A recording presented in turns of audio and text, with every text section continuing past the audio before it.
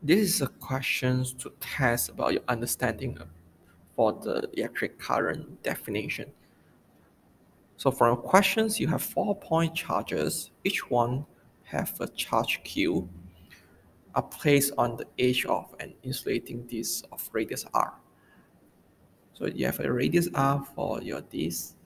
The disc rotates at the rate of n revolutions per unit time.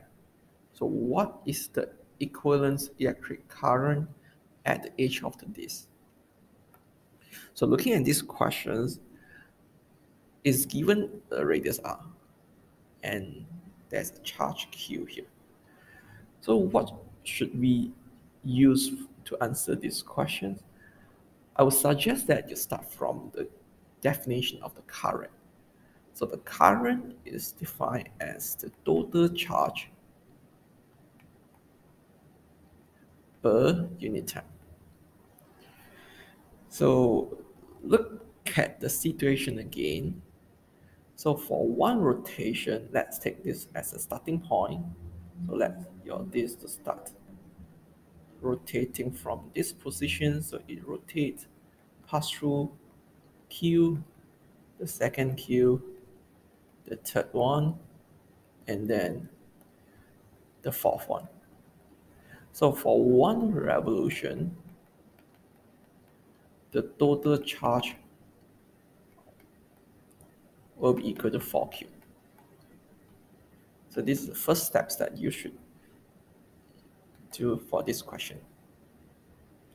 Secondly, we look at the given information here, n revolutions per unit time. So they give you revolutions per unit time. So this is basically your frequency.